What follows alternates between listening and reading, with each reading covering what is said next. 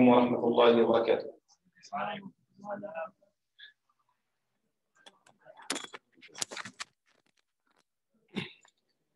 الله الله أكبر الله أكبر الله أكبر الله أكبر أشهد أن لا إله إلا الله أشهد أن لا إله إلا الله أشهد أن محمدا رسول الله أشهد أن محمدا رسول الله حي على الصلاة حي على الصلاة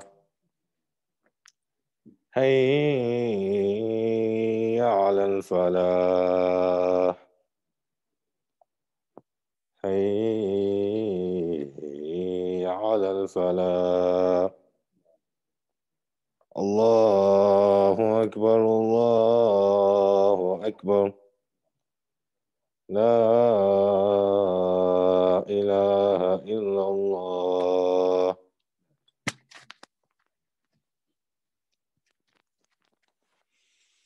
إن الحمد لله نحمده ونستعينه ونستهديه ونستغفره ونعوذ بالله تعالى من شرور أنفسنا ومن سيئات أعمالنا.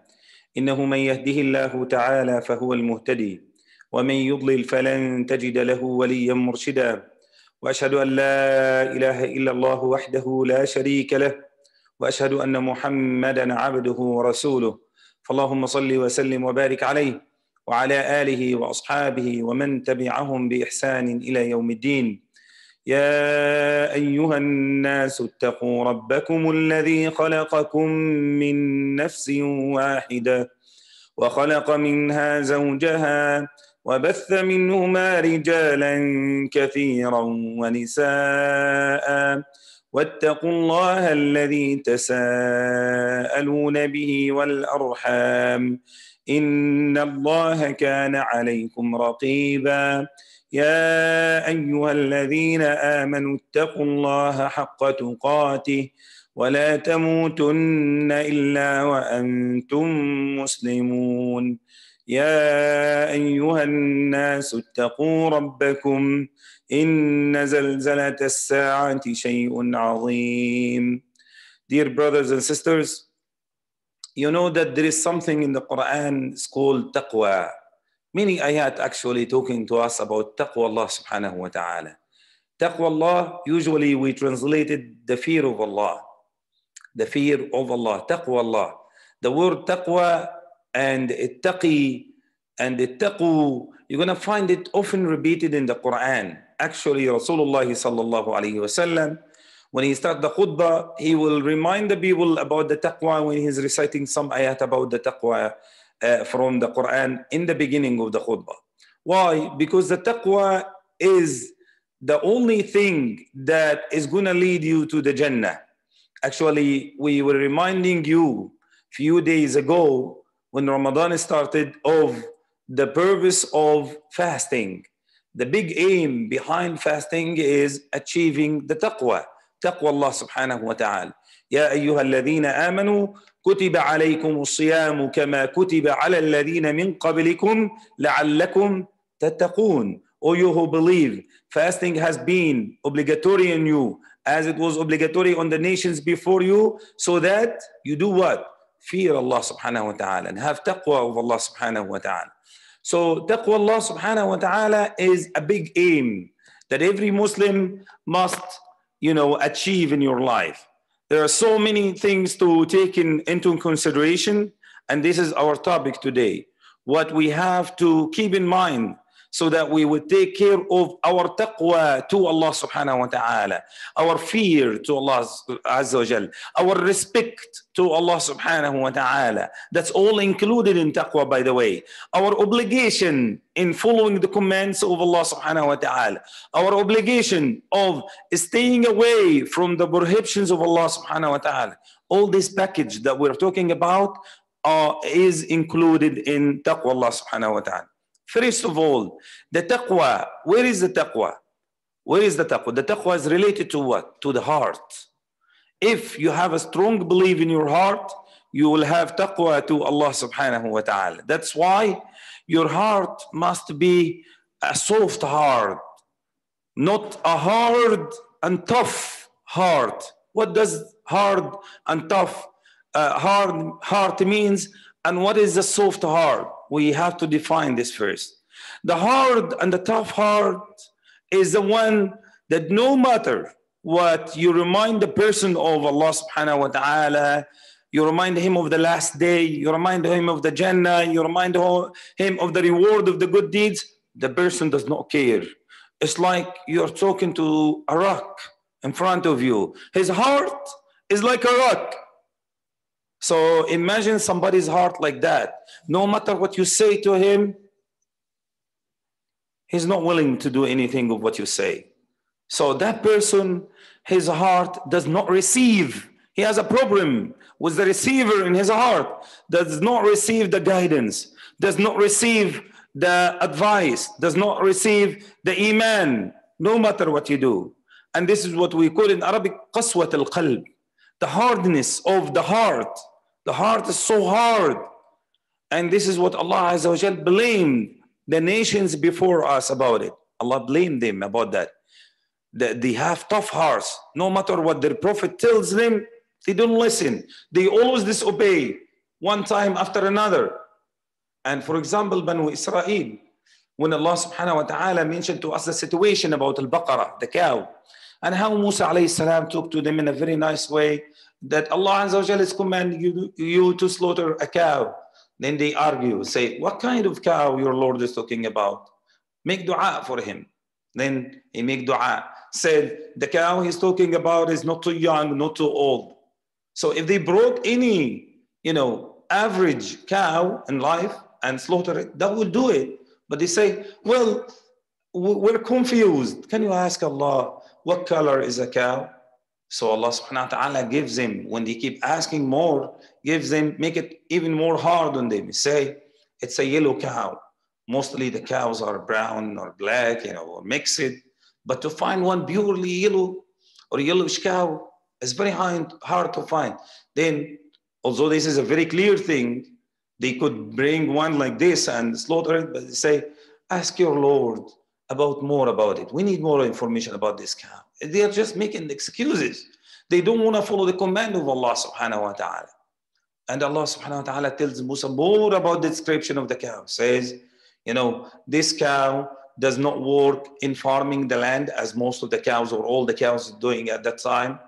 And it does not work in watering the land. They have the wheel that brings the water from the sea or from the water source, and the cow has to keep spinning, and this thing is connected to wheels that bring the water. So that cow does not do any work of that at all. And this cow has no marks on the body, meaning this cow is perfect, physically perfect. Then at the end, we know that cow. So they brought the cow, and they have to pay a lot of money to the owner so that they get it from him to slaughter it. Then Allah subhanahu wa ta'ala, after the story is finished, say to the disbelievers of the nation of the Prophet Muhammad sallallahu alaihi wasallam, that their hearts, might be, some of them might be as hard as the hearts of Bani Israel. ثُمَّ قَسَتْ قُلُوبُكُم مِّن بَعْدِ ذَلِكَ. Your hearts became so hard and so tough. فَهِيَ كَالْحِجَارَةِ. It's like rocks. أَوْ أَشَدُّ قَسْوَةً. Or even more tough. Why? Because sometimes we see the rocks are so solid, but sometimes the rocks, we become soft, unlike the hearts of those disbelievers. وَإِنَّ مِنَ الْحِجَارَةِ لَمَا يتفجر منه الأنهار. Sometimes you find the rivers go through the rocks, you know, and cut the rocks to keep flowing. So the rocks will respond, will, you know, listen at the end and obey. But the hearts of those people are not even like that. وَإِنَّ مِنْهَا لَمَا يَشَّقَّقُ فَيَخْرُجُ مِنْهُ الْمَاء. Some rocks will, you know, crack, and then you find water fountain coming out of the rocks in the mountains. Happens. وَإِنَّ مِنْهَا لَمَا يَهْبِطُ مِنْ خَشْيَةِ اللَّهِ. Some rocks will fall down out of the khashyah of Allah. Khashyah means a fear of Allah. Like what? Like Musa alayhi salam, when he asked Allah subhanahu wa ta'ala to let him see him. Allah Azza wa Jal said, لَن تَرَانِي. You wouldn't be able to see me. ولكن انظر إلى الجبل. But look at the mountain. فإن استقر مكانه فسوف تراني. If the mountain remained in its place, you will see me. When Allah showed himself to the mountain exploded and became dust right in front of Musa alayhi salam. The mountain exploded and is finished out of the fear of Allah subhanahu wa ta'ala. As the Quran says, وَإِنَّ مِنْهَا لَمَا يَهْبِطُ مِنْ خَشْيَةِ اللَّهِ.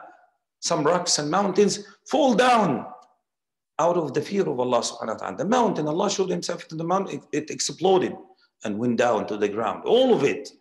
And Musa, just for reaction, seeing the mountain like this, he fainted. He became unconscious. وَخَرَّ مُوسَى صَعِقًا. He was shocked and he lost his consciousness out of seeing the mountain.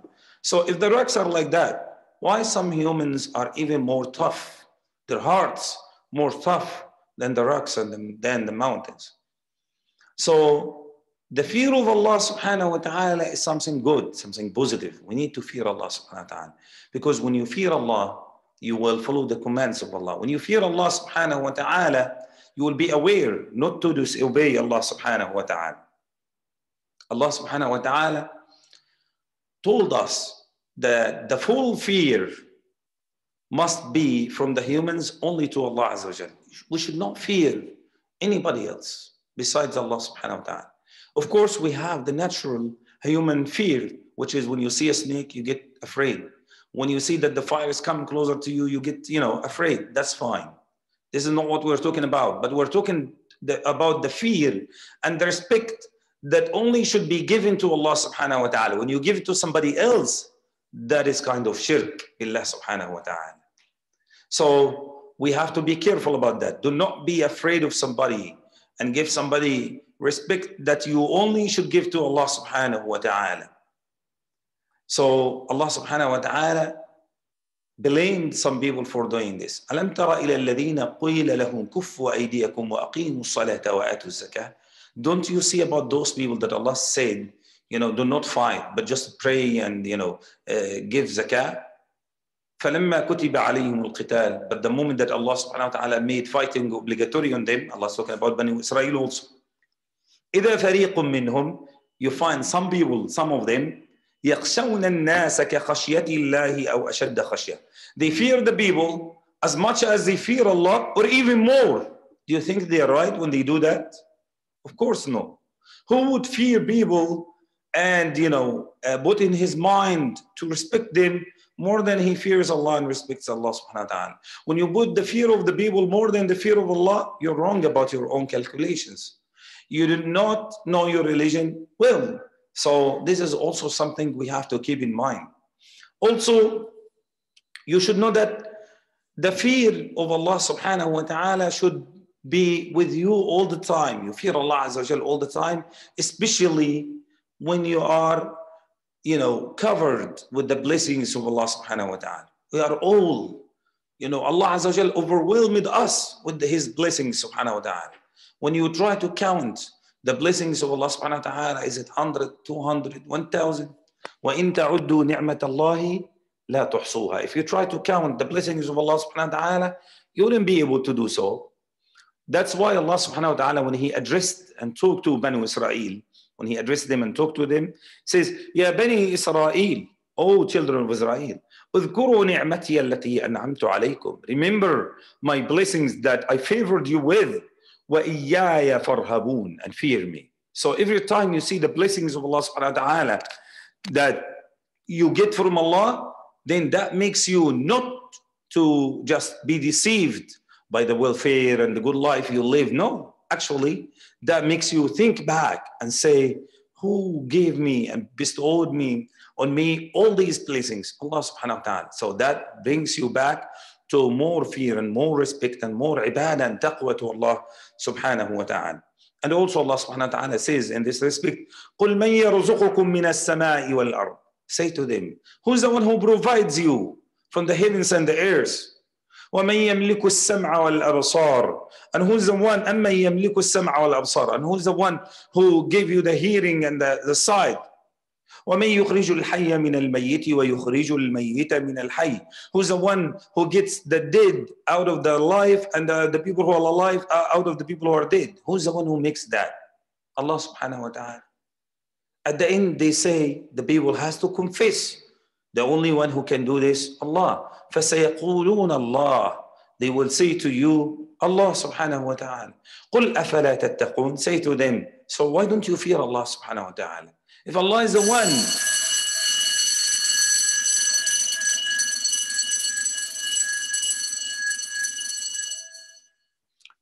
if Allah subhanahu wa ta'ala is the one who gives you life, if Allah subhanahu wa ta'ala is the one who takes life from you, if Allah subhanahu wa ta'ala is the one who provides for you from the heavens and the earth, if Allah subhanahu wa ta'ala is the one who gives you the blessings of hearing and sighting and all the other blessings in your body, so why don't you fear Allah subhanahu wa ta'ala? So every time we see the blessings of Allah subhanahu wa ta'ala, we must keep thanking Allah subhanahu wa ta'ala and respecting and fearing Allah subhanahu wa ta'ala. Allah subhanahu wa ta'ala also reminds us there is only one true God. That's also another reason that you fear Him subhanahu wa ta'ala. وَقَالَ اللَّهُ لَا تَتَّخِذُوا إِلَهَيْنِ اثْنَيْنِ. Allah said, do not take two gods. إِنَّمَا هُوَ إِلَهٌ وَاحِدٌ. It's only one God, Allah subhanahu wa ta'ala. فَإِيَّايَ فَارْهَبُونَ. So fear me alone.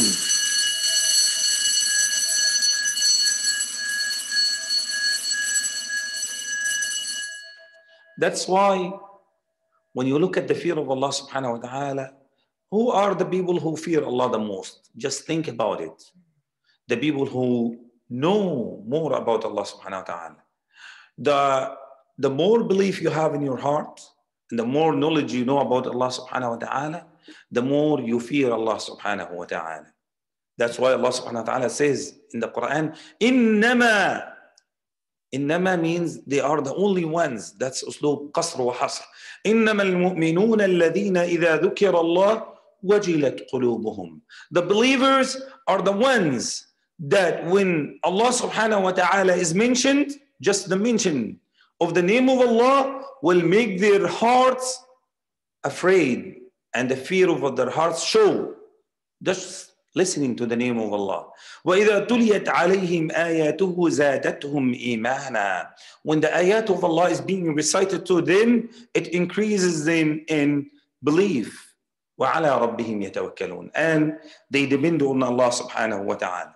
Why? Because Allah subhanahu wa ta'ala said about Himself, هُوَ أَهْلُ التَّقْوَى وَأَهْلُ الْمَغْفِرَةِ. He's the one worthy of fear and He's the one worthy of forgiveness. He's the one to be feared. And He's the one that you respect and expect from Him the forgiveness. Also, Allah subhanahu wa ta'ala told us what we are going to get when we fear Allah subhanahu wa ta'ala. What do you expect? When you fear Allah subhanahu wa ta'ala, what do you expect? Do you expect only the reward in the afterlife, in the akhirah? Or do you expect some reward in this dunya? We expect both. By the way, when Allah subhanahu wa ta'ala rewards the believers, don't think that Allah is going to give us only the reward in Jannah. No, actually you are being rewarded in the dunya also. Partially, yes, partially, not completely, because the complete and the highest reward you're going to get in the Jannah, inshallah, which is being into Jannah and being in the blessings of Allah subhanahu wa ta'ala, in the bliss, the paradise of bliss. But you are partially rewarded in the dunya. How? Allah subhanahu wa ta'ala said, وَاتَّقُوا اللَّهَ وَاعْلَمُوا أَنَّ اللَّهَ مَعَ الْمُتَّقِينَ. Fear Allah and know that Allah is with those who fear Him, with them. If Allah is with you and He's taking care of all your matters, would you worry about anything? Of course no. That is the thing. That's a reward from Allah. That you know that Allah is on your own side. when you fear Allah subhanahu wa ta'ala. In another ayah, Allah subhanahu wa ta'ala says, وَاتَّقُوا اللَّهَ وَيُعَلِّمُكُمُ اللَّهِ. If you want to be so knowledgeable, if you want to do good in your study, in your school, then fear Allah subhanahu wa ta'ala. Stay away from the sin and the bad deeds. That's the best way, so that you have a sharp memory. That's the best way that you get smart. This is the best way that you do good in the school. Stay away from the things that Allah subhanahu wa ta'ala has forbidden, the haram things, all of them. If you do that, I guarantee you that your academic level will be much, much more better. Stay away from everything that Allah subhanahu wa ta'ala prohibited. وَاتَّقُوا اللَّهَ, fear Allah, وَيُعَلِّمُكُمُ اللَّهِ, and Allah will teach you. So if you want Allah to give you the knowledge, have the fear of Allah subhanahu wa ta'ala. Also, when you have taqwa of Allah subhanahu wa ta'ala, you feel safe, whether in this world or in the akhirah. The safety in this world, you don't have the worries that the people have all the time. You find a lot of people, especially the people who have weak iman, very low iman, and the people who are not Muslims or kuffar, all the time they're worried. Although they have everything, but they're worried of the future. They're worried of what's going to come tomorrow. They're worried to lose everything they have. But the believer, the strong believer, he wouldn't worry. Because Allah subhanahu wa ta'ala says, فَمَنِ اتَّقَى وَأَصْلَحَ فَلَا خَوْفٌ عَلَيْهِمْ وَلَا هُمْ يَحْزَنُونَ. Those who fear Allah and do good, there is no fear on them. And they will not be saddened. They will not feel sad for whatever loss they lose. Also, the people who fear Allah subhanahu wa ta'ala have the good news of Allah subhanahu wa ta'ala. Allah subhanahu wa ta'ala says, وَبَشِّرِ الْمُخْبِتِينَ الَّذِينَ إِذَا ذُكِرَ اللَّهُ وَجِلَتْ قُلُوبُهُم. Give good news, Allah is saying to the Prophet sallallahu alayhi wa sallam, give good news to the people who humble themselves to Allah subhanahu wa ta'ala. Those that when the name of Allah azza wa jalla is mentioned, their hearts get afraid and their hearts are in fear of Allah subhanahu wa ta'ala. And also Allah subhanahu wa ta'ala says, وَيُنَجِّي اللَّهُ الَّذِينَ اتَّقَوْا بِمَفَازَتِهِمْ لَا يَمَسُّهُمُ السُّوءُ وَلَا هُمْ يَحْزَنُونَ. Allah subhanahu wa ta'ala will save those who fear Him, and they will get through all the hardships, and at the end, nothing bad will harm them, and they will not be saddened. And also when you fear Allah subhanahu wa ta'ala, you know that Allah subhanahu wa ta'ala will forgive your own sins. Allah subhanahu wa ta'ala says, وَمَنْ يَتَّقِ اللَّهَ يُكَفِّرْ عَنْهُ سَيِّئَاتِهِ وَيُعْظِمْ لَهُ أَجْرًا. Those who fear Allah subhanahu wa ta'ala, Allah will, erase their sins, and He will make the reward greater. So if you want to get higher levels in Jannah, if you want to get more hasanat, if you want Allah azza wa jalla to maximize the reward for you, have the fear of Allah subhanahu wa ta'ala. And Allah subhanahu wa ta'ala, and we're going to end inshallah azza wa jalla with this ayah. Allah subhanahu wa ta'ala says, وَقِيلَ لِلَّذِينَ اتَّقَوْا مَاذَا أَنزَلَ رَبُّكُمْ قَالُوا خَيْرًا. It has been said to those who fear Allah subhanahu wa ta'ala, muttaqeen, what has your Lord, sent down to you? The teachings of Allah subhanahu wa ta'ala, the Quran, what you have received from Allah. They say, khayra, good, all the good. We didn't receive anything but all the good things. What is it? لِلَّذِينَ أَحْسَنُوا فِي هَذِهِ الدُّنْيَا حَسَنًا. For those who do good in this dunya, they will get good from Allah subhanahu wa ta'ala. وَلَدَارُ الْآخِرَةِ خَيْرٍ. Indeed, the afterlife is much better. وَلَنِعْمَ دَارُ الْمُتَّقِينَ. How good is this place, this resting place for المتقين, for those who fear Allah subhanahu wa ta'ala. أقول قولي هذا واستغفر الله لي ولكم فاستغفروه.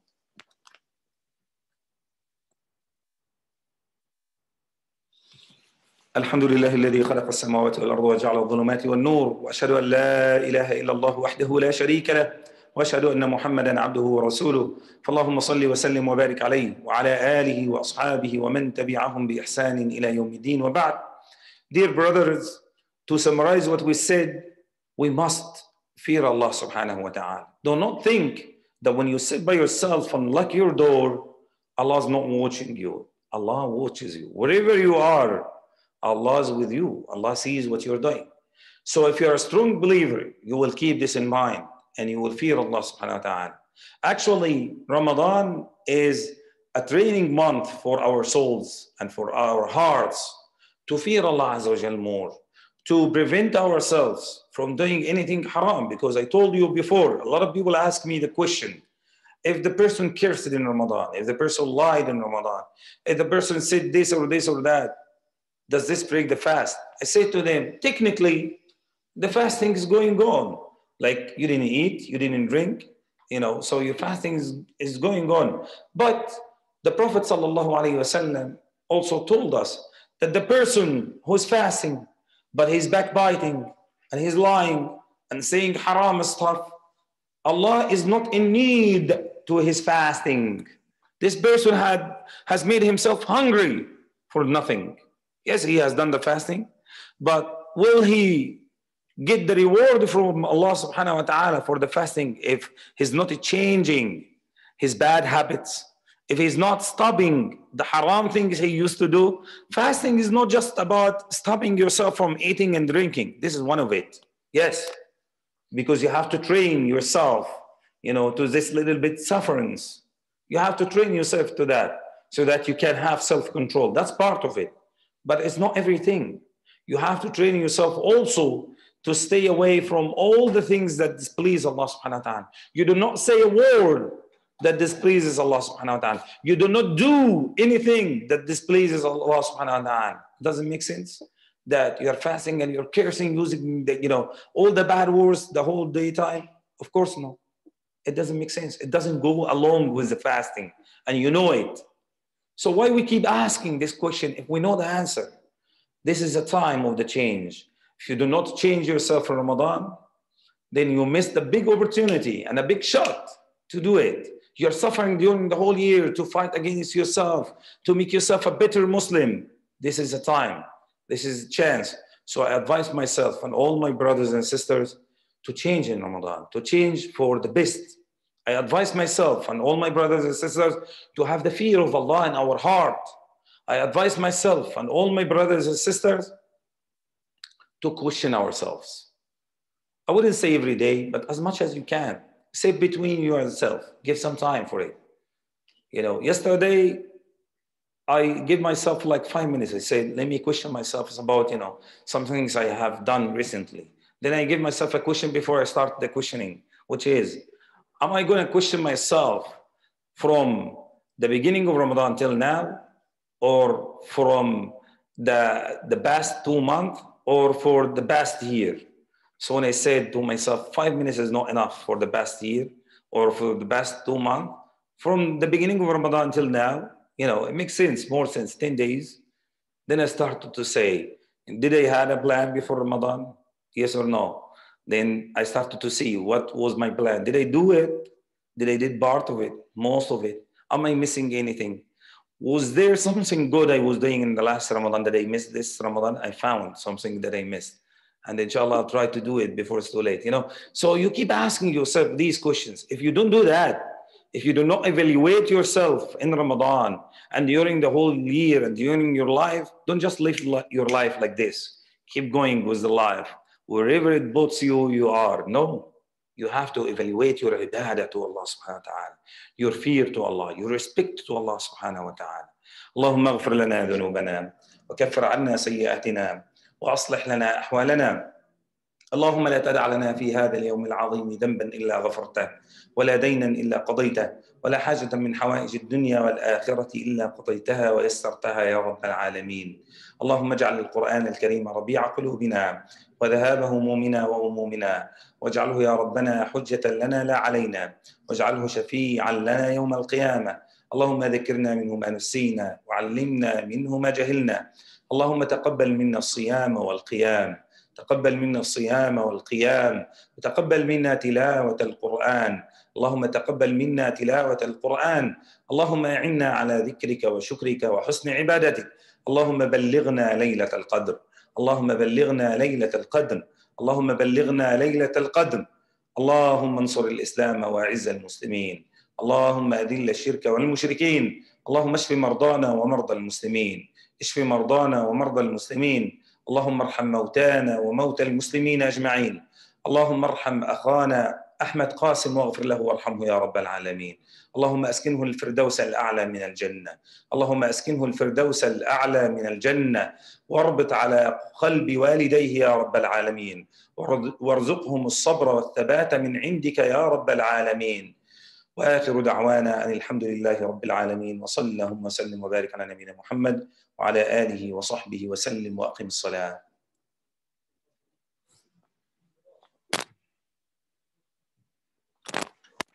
الله أكبر الله أكبر، أشهد أن لا إله إلا الله، أشهد أن محمدا رسول الله.